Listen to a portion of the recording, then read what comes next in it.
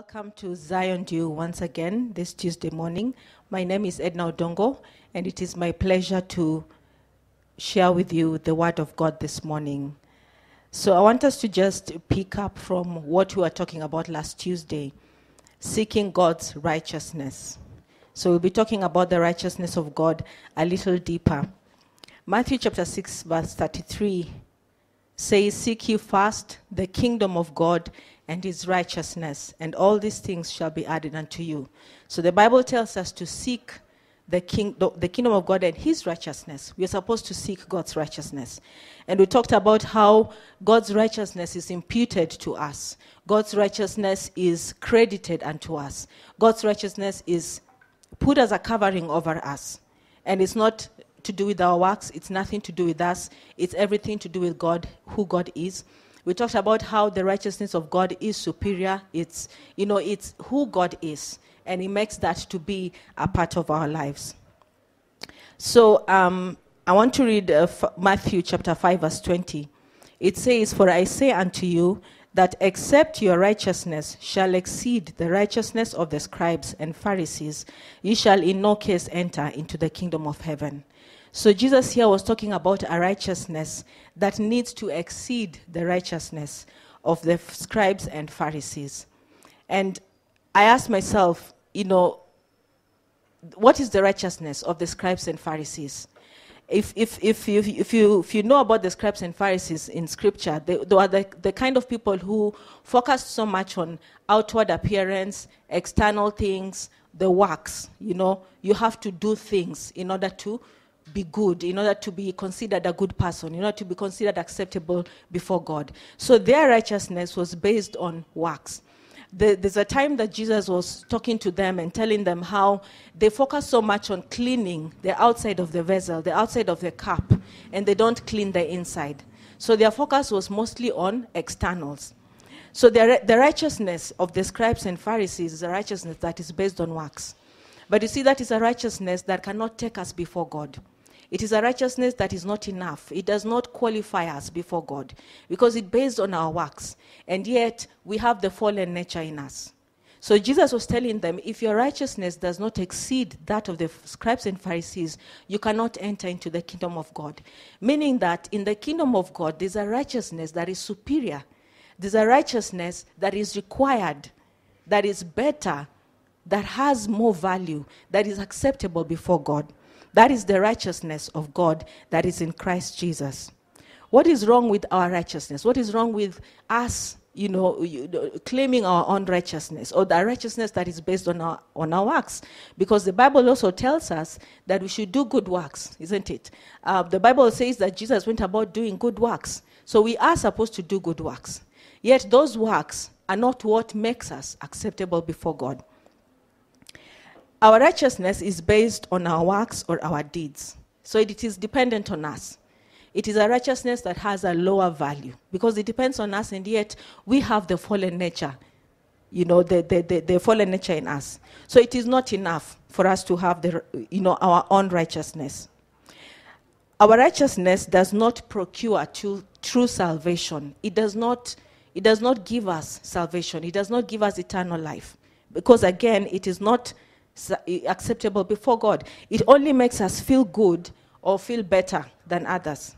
You ever heard of that phrase that says holier than thou, having a holier than thou attitude? Like you're confident in yourself, confident in what you have done, confident in the fact that you do this and that for God, you're better than others. That is not the kind of righteousness that we are talking about. So our righteousness has no worth, has no value in the sight of God. In Isaiah 64 verse 6, it says, "But we are all as an unclean thing, and all our righteousnesses are as filthy rags. And we all do fade as a leaf, and our iniquities like the wind have taken us away." It says all our righteousnesses are as filthy rags. Actually puts it in plural. Our righteousnesses, whatever it is that we would want to bring before God as our righteousness, whatever kind of thing we would try to bring before God, it is simply as filthy rags. It does not stand before the righteousness of God. It doesn't stand before the standard that God has for us. So we need a righteousness that is superior, just like Jesus says. God's righteousness is what becomes our breastplate as the armor of God. In Ephesians chapter 6, verse 14, it says, put on the armor, the breastplate of righteousness as part of your armor. So the righteousness of God becomes like an armor for us. It becomes like a protection for us. It is a kind of righteousness that the enemy cannot fight against. It is a righteousness that is superior in value. It is able to procure salvation for us because it makes us become acceptable before God. It is the standard that God would require. The enemy cannot fight against this righteousness. That is why it becomes part of our breastplate. It makes us presentable before God. So we are told to seek first the kingdom of God and his righteousness. So we seek the righteousness of God because it has value. It is superior. It has superior righteousness. And it because the righteousness that has the power to protect us. It's something the enemy cannot come against. He cannot fight that level of righteousness. He can deal with the righteousness that is based on works, but he cannot deal with God's own righteousness because it is superior. So I encourage you, seek the righteousness of God. This is a righteousness that comes by faith. It comes by trusting in the Lord and not trusting in yourself. It becomes by being in Christ, being found in Christ, not having your own righteousness, but having the righteousness that comes by faith. So I encourage you to be in the Lord, be in Christ, walk by faith. That is the standard that is acceptable before God. A righteousness that comes by faith. A righteousness that is in Christ Jesus. That is the standard that God requires of us. So I encourage you this morning, seek ye the righteousness of God in everything that you do. Don't rely on your own works. Do not rely on your own ability. Rely on the righteousness of God in Christ Jesus. Let us pray. Father, in the name of Jesus, we thank you for a new day this morning. We thank you, Jehovah God, because you have given us a righteousness that is superior, O God, and you have asked us, actually you have commanded us to seek that righteousness.